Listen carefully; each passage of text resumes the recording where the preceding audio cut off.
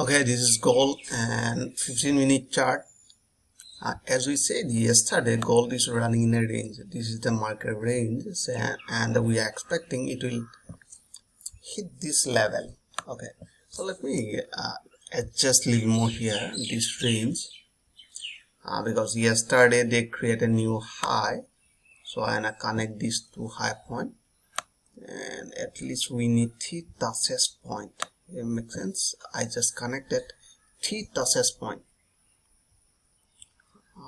Okay, 1 touch, 2 touch, right, 3 touch. So this is the range, and the lower side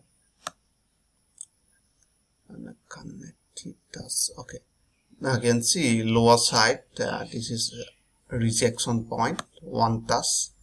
This is rejection point 2 touch and rejection point 3 touch. So means we are expecting price will hit this level around 4870.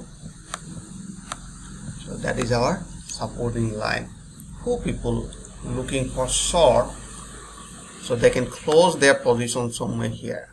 Okay, so once price hit this level, we will close our position, and we are looking for buy, means we are looking for bullish signal in this area, all right, above this resistance line, sorry, supporting line.